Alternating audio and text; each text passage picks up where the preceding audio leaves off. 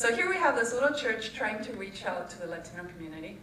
By the way, they're reaching out only to the bilinguals because ideally they would have put subtitles in Spanish, so that the Spanish preferent people would understand that, but great effort. And so that's what we want to do. Best Buy wants to do the same thing as that little church in Ridgefield, Minnesota wants to do. We want to connect with the Latinos around our corporate center. We want to connect with the Latinos here in New York and in the Carolinas. We were talking with some folks of how surprising it is when people say, oh, Carolinas, really, Latinos, yes. And so that's what I want to talk about today. And I was asked to talk about 3 different things, roughly. Our segmentation, or a little bit about how we look at our segments, and also joking that we use our own nomenclature for segments, and I said that that's an old strategy I use so that I can fleece people and you guys think I really know what I'm talking about. But also going to talk a little bit about the media vehicles that we use, and then a little bit about how we mine our database.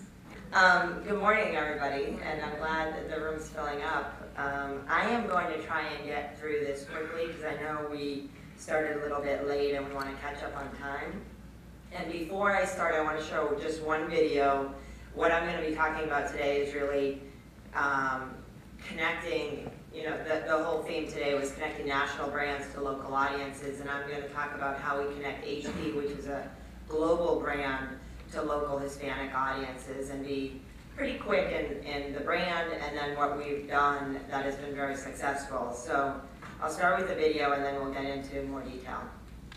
That there is actually 3 things that really define what media should be in the budget of a consumer, in the pocket of the advertiser. And the 3 things that I finally defined were the media that we buy or the media that we want to include in our plans has to be an integral part of the consumer's life.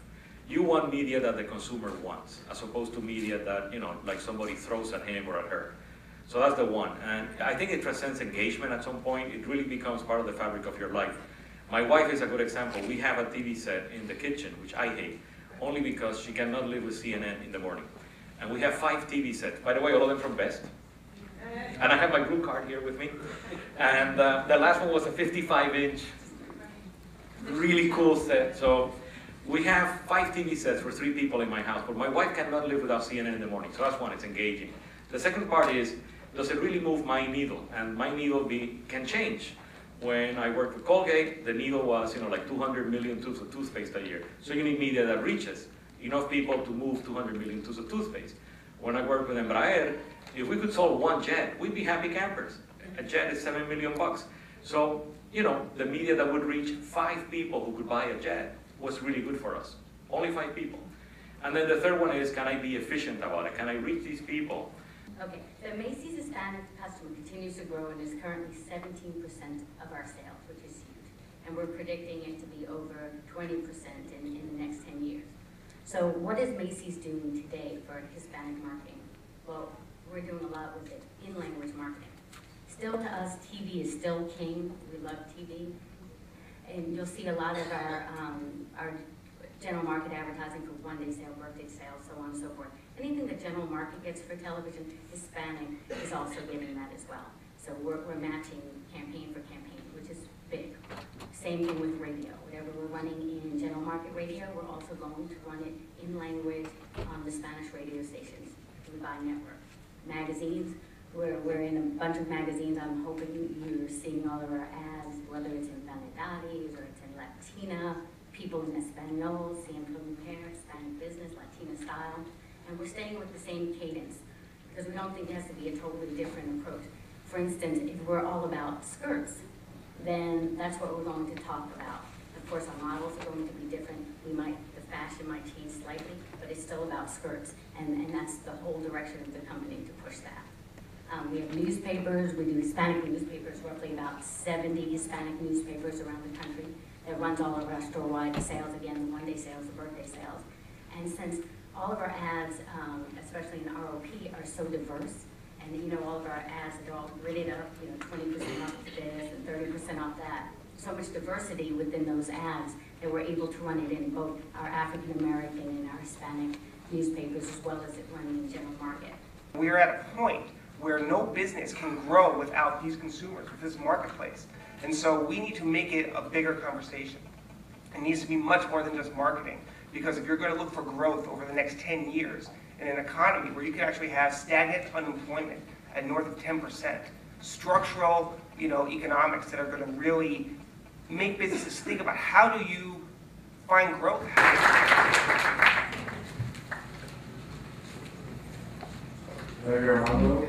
Teresa also serves on the Volkswagen of America Diversity Committee. As media manager, her second job, she collaborates closely with MediaCom in New York on both general market and Hispanic media strategy. On a personal level, Teresa has an interest in Hispanic culture, and she and her family have a second home in the Dominican Republic. So welcome, Teresa. And to Teresa's right is Tanya Cameron. Tanya is the Senior Manager of Customer Relationship Marketing for the Hispanic segment at Kraft Foods.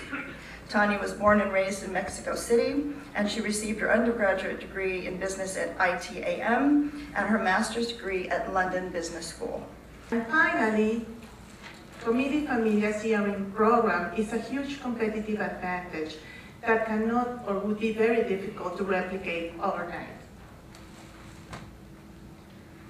During the past couple of years, Committee Familia has become an integrated 360-degree platform that now includes innovative channels such as mobile, Facebook, or YouTube. We want to offer Latin moms different ways in which she can reach us. But look at Latin America. Really, you see Brazil. You don't see anything on Argentina, Chile, Venezuela, Central America, even Mexico in this month was just not there. And so people in the United States really need to go outside of the media that's here in the United States to get quality content about their home countries or world media here. And the winner is La Prensa Riverside. And the winner is General Mills, Que Rica Vida, Media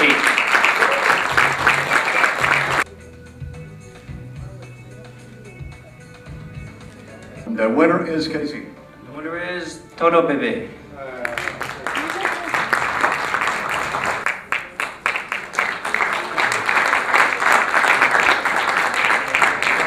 But I'm even more humbled to have the privilege to introduce to you Stephen Swartz, President of Hearst Newspapers.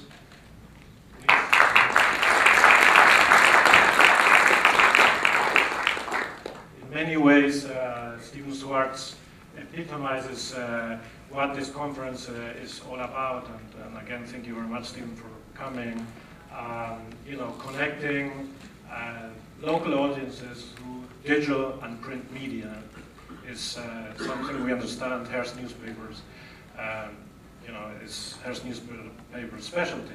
This is an interesting phenomenon because if you recall the slide I showed you earlier, you see a large percentage of Hispanics born in the US.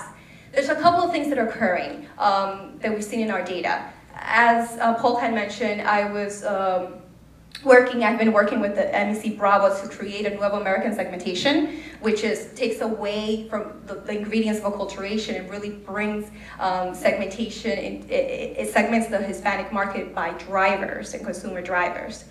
And what we noticed when we initially did the segmentation, there was a group of Hispanics that had no relevant involvement with Spanish language at all. They were Hispanics because of descendancy, because they're 5 generations and their last name is Gonzalez. As that in September of 2010, Univision actually beat out the top 4, the big 4 networks against persons 18 to 49 and 18 to 34 in prime time. So, Danielle, as marketers think of 2011 and to the future, what do you feel are the key challenges that marketers face when they have to approach their CMOs to gain incremental budgets for their Hispanic or multicultural efforts? Well, I think it's a matter of making sure that the information is digestible so that anybody can understand what size of this market represents. And it's always important to prove the return on the investment. Marketing to Hispanic consumers cannot be considered something that's nice to have. You have to have pure, hard, fast, factual numbers that have to be included in everything. And you know, these charts that show population, everything like that, but it's also important to be able to show any point of sale data, anything you can that relates what your efforts are doing to help propel growth of Hispanic consumers, and in addition, driving overall growth for the brand. So it's not just this nice little half the percentages, but how are you proving it that it's working for the entire overall health of the brand? Coupon redemption. Yes. General market versus Hispanic. Yes. For your brands, does it work? You know I can't talk about it. Well, yes or no? Sure, that's a loaded question. And the reason why I say that is because at the end of the day, we have different measurements, right, as to how we get these folks. We have what you call the CPGA, which is...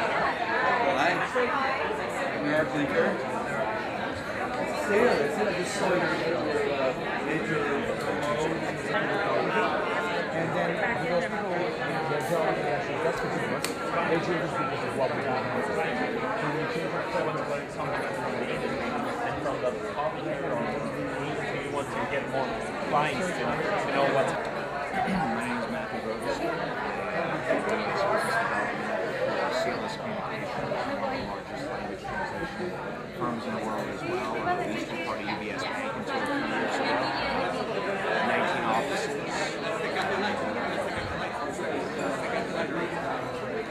That is the Gather light. Yes, the Gather light actually does that light. I'm basically we have the same quality, but this customer is not looking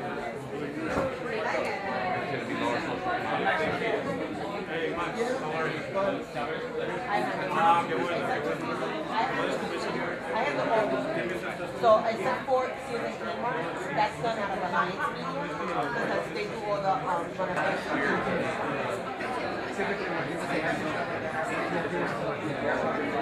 issues, you know, there. And the click to call is not the typical click to call back. We at Walgreens, we all sell the same stuff. So it's really difficult to try to carve out that niche and why she should come. And 70% of our customers also female. So we predominantly target women. Why should she come to us versus, you know, Walgreens and now Walmart, Target? So it's becoming more difficult. And so we have to do a better job from a messaging standpoint to be very relevant culturally, but also from our